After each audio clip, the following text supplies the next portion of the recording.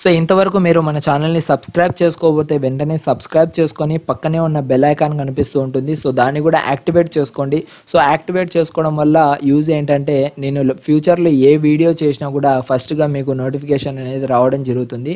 So అంతేకాకుండా video పూర్తిగా చూడండి. వీడియో పూర్తిగా చూసిన తర్వాత వీడియో నచ్చితే లైక్ చేయండి, నచ్చకపోతే డిస్లైక్ చేయండి. సో అలాగే నచ్చిందంటే మీరు మీ ఫ్రెండ్స్కి కూడా షేర్ చేయండి. సో లేట్ చేయకుండా మనం ఈరోజు టాపిక్ అనేది start. Hi hello guys, this is BSD. Welcome to our channel BSD Telugu tech. So guys, ఈ వీడియోలో వచ్చేసి మనము జాబ్ నోటిఫికేషన్ అనేది మనం తెలుసుకుందాము. సో ఇస్రో నుంచి మనకి లేటెస్ట్ గా జాబ్ నోటిఫికేషన్ అనేది రావడం జరిగింది. So Indian space research organisation government of India నుండి మనకు డిప్లొమా వాళ్ళకి అలాగే డిగ్రీ వాళ్ళకి సరిపడే జాబ్స్ అనేవి మనకు రిలీజ్ అవ్వడం జరిగాయి. సో పోస్టులు వచ్చేసి మనకి టెక్నికల్ అసిస్టెంట్, ఫస్ట్ వన్ వచ్చేసి టెక్నికల్ అసిస్టెంట్. సో ఇది లెవెల్ 7 కి సంబంధించింది. సో 44,900 నుండి మనకు 1,42,400 వరకు మనకు సాలరీస్ అనేటివి ఉండడం జరుగుతుంది. సో ఫస్ట్ టెక్నికల్ అసిస్టెంట్ కి కావాల్సిన డిసిప్లిన్ ఏంటివి అనేసి మనము తెలుసుకుందాము. సో పోస్ట్ కోడ్ చూసుకున్నట్లయితే 1424. సో మెకానికల్ ఎవరైతే డిప్లొమాలో మెకానికల్ చేశారో సో వాళ్ళందరూ ఈ పోస్ట్ అనేది అప్లై చేసుకోవచ్చు. సో నెంబర్ ఆఫ్ పోస్ట్ వచ్చేసి మనకు 28 పోస్ట్ అనేటివి మెకానికల్ వాళ్ళకి ఉన్నాయి. సో మెకానికల్ వాళ్ళలో మళ్ళీ అన్రిజర్వ్డ్ కి వచ్చేసి 13 ఉన్నాయి, ఓబీసీ 9, ఎస్సీ 3, ఈడబ్ల్యూఎస్ వచ్చేసి 3. సో ఎవరైతే డిజేబిలిటీ పర్సన్స్ ఉన్నారో సో వాళ్ళకి ఓన్లీ 1 పోస్ట్ మాత్రమే వాళ్ళకి కేటాయించడం జరుగుతుంది. అది కూడా మనకు ఎసెన్షియల్ క్వాలిఫికేషన్ చూసుకున్నట్లయితే పోస్ట్ కి సంబంధించి first class diploma in mechanical engineering ఉండాలి. సో ఎవరైతే మెకానికల్ ఇంజనీరింగ్ డిప్లొమాలో ఫస్ట్ క్లాస్ లో పాస్ అయ్యి ఉంటారో సో వాళ్ళు ప్రతి ఒక్కరు మనము అప్లై చేసుకోవచ్చు అనమాట. సో నెక్స్ట్ వచ్చేసి ఎలక్ట్రానిక్స్ కి సంబంధించిన కోడ్ వచ్చేసి 1425. సో దీనికి సంబంధించిన వేకెన్సీ సీట్స్ వచ్చేసి మనకు 20 వేకెన్సీస్ ఉన్నాయి. సో దీంట్లో అన్రిజర్వ్ వచ్చేసి 8, ఓబీసీ 7, ఎస్సీ 3, ఈడబ్ల్యూఎస్ 2. సో ఇలా మనము నోటిఫికేషన్ అనేది చూసుకున్నాము.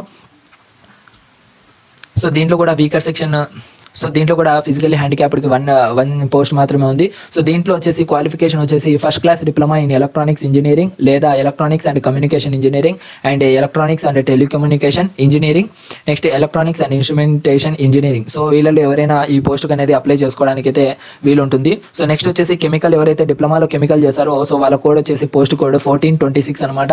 సో కెమికల్లో ఎవరైతే అప్లై చేసుకుంటారో వాళ్ళకి 3 పోస్ట్ మాత్రమే వేకెన్సీలు ఉన్నాయి. సో దీంట్లో వచ్చేసి అన్రిజర్వ్డ్ వచ్చేసి 2 పోస్ట్, అలాగే ఓబీసీ వాళ్ళకి వచ్చేసి 1 పోస్ట్ మాత్రమే వేచి ఉన్నాయి. సో నెక్స్ట్ వచ్చేసి సిఎస్సి వాళ్ళకి వచ్చేసి కంప్యూటర్ సైన్స్ అండ్ ఇంజనీరింగ్ వాళ్ళకి వచ్చేసి 2 వేకెన్సీస్ ఉన్నాయి. సో ఈ 2 వేకెన్సీస్ లో ఓన్లీ అన్రిజర్వ్డ్ ఎవరైతే ఉన్నారో సో వాళ్ళకి మాత్రమే ఇవి వేకెన్సీస్ అనేటివి ఉన్నాయి.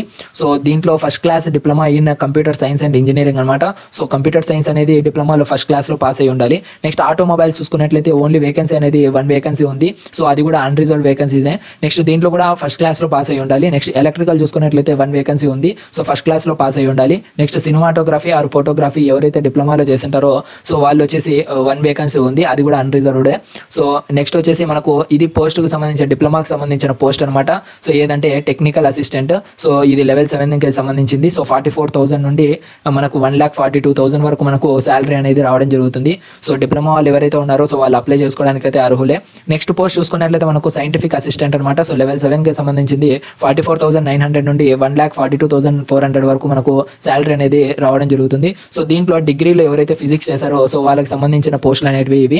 సో పోస్ట్ కోడ్ చూసుకున్నట్లయితే 1431. సో ఫిజిక్స్ చేసి ఉండాలి డిగ్రీలో, అది కూడా ఫస్ట్ క్లాస్ లో BSc degree in physics pass అయ్యి ఉండాలి. సో దీంట్లో పోస్ట్ చూసుకున్నట్లయితే 1 పోస్ట్ ఉంది.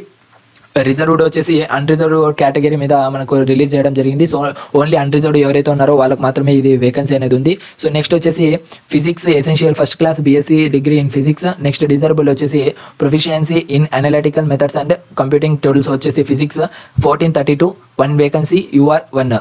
నెక్స్ట్ మ్యాథమెటిక్స్ ఎవరైతే డిగ్రీలో మ్యాథమెటిక్స్ చేశారో సో వాళ్ళు ఈ పోస్ట్కి అయితే అర్హులే. సో ఇది కూడా మనకు 1 వేకెన్సీ అనేది ఉంది.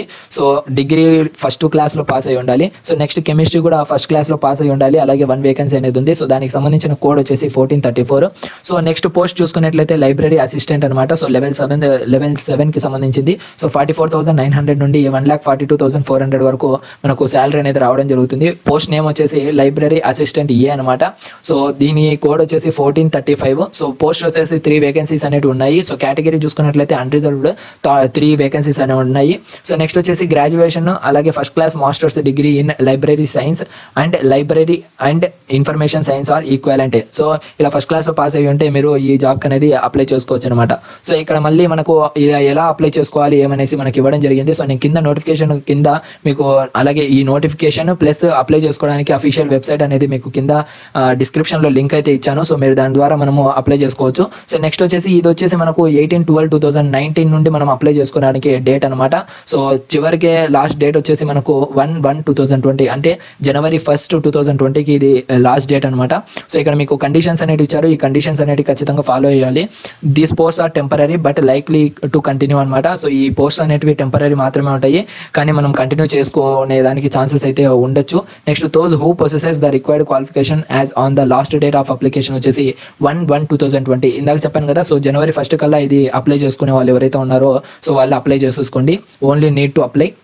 నెక్స్ట్ వచ్చేసి దీనికి ఏజ్ లిమిట్ వచ్చేసి ఇక్కడ మీకు ఇవ్వడం జరిగింది. సో టెక్నికల్ అసిస్టెంట్కి అలాగే scientific అసిస్టెంట్కి library అసిస్టెంట్కి so age limit ఎలా ఉండాలి ఏమనేసి January 1st 2020కి ఎంతవరకు ఉంటుందో అది మాత్రమే మీరు చూసుకోవాల్సి ఉంటుంది. సో అన్రిజర్వ్డ్లో ఉన్న వాళ్ళు 35 ఏజ్ అనేది మీరు మెయింటైన్ చేయాల్సి ఉంటుంది. అంటే 35 కన్నా ఎక్కువ ఉండకూడదు. సో 35 కన్నా తక్కువ ఉండే వాళ్ళు మాత్రమే ఇది అప్లై చేసుకోవడానికి ఉంటుంది. నెక్స్ట్ ఓబీసీ వాళ్ళు అయితే 38, ఎస్సీ వాళ్ళు 40, ఎస్టీ వాళ్ళు 35, ఈడబ్ల్యూఎస్ వచ్చేసి 35.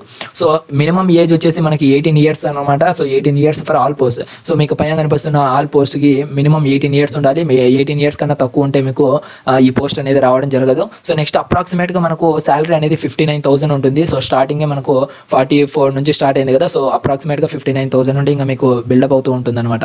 సో ఇది గైస్. మళ్ళీ మనకి ఇంకా ఏమున్నాయంటే ఇక్కడ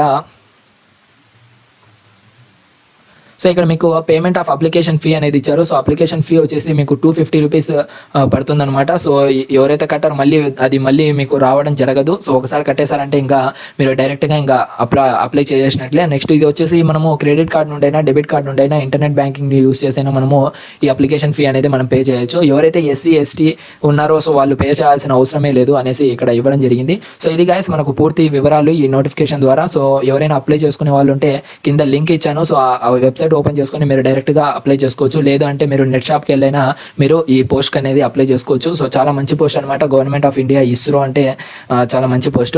ఓకే గైస్, వీడియో నచ్చితే లైక్ చేయండి, అలాగే షేర్ చేయండి మీ ఫ్రెండ్స్ అందరికీ.